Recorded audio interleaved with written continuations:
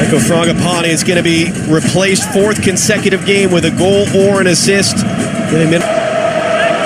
Reynoso. Shaq Moore defending. At least he was.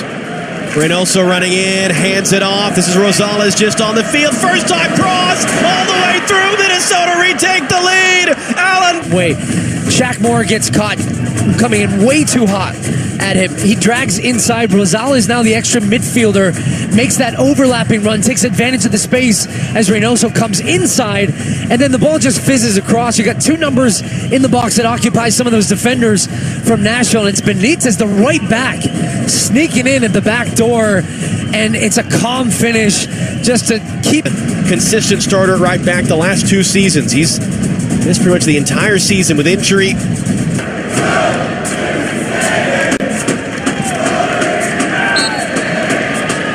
Foul there is, this would be a 6th away win of the year. That would be a new club record. Rosales on the ball. Blocked by Davis. And Davis gives it right back. Reynoso, his chance post-game. Rosales picks it up.